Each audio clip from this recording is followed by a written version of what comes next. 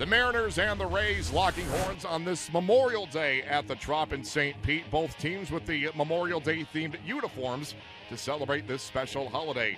Seattle off and running in the top of the first thanks to Robinson Cano. Cano into right field for a base hit.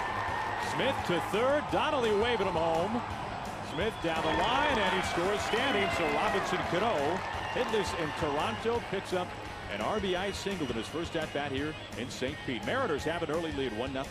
And again, the right-handers 0-2 on the way to Cruz. Swing and a liner into right center field for a base hit. Miller will score from third. Down to second, Cano. Nelson Cruz with an RBI single, and it's now the Mariners 2 and the Rays nothing here in the top half of the first.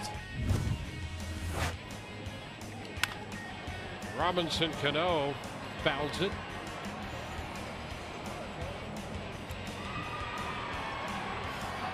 That man could not be happier. Happy Memorial Day. It's hit a ton, deep left field. Brad Miller watching it sail out of here. Logan Forsythe with his 5th home run, 21st RBI, and Tampa Bay's on the board. 2-1. Boy, did he jump on that pitch. Cano, hard hit on the ground and through.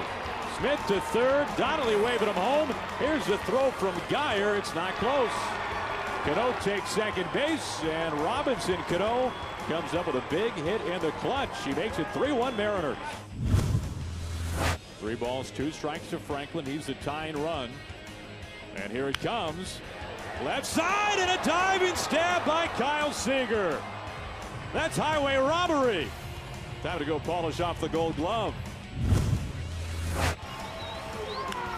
Holds back on it, high fly towards the corner in left field. De Jesus watching, and it's gone. It stays fair, and Zunino floats it right past the pole, and he gives the Mariners some cushion. A 2-out insurance home run in the 9th inning. Mariners pick up the 4-1 win. It is their 3rd win in 4 games, while the Rays have dropped 3 straight. Kyle Seager 1 for 3 on Monday. That extends his hitting streak to 11 games. The Rays were 0 for 10 with runners in scoring position, and prior to the game, they placed infielder James Loney on the 15-day DL due to a broken finger.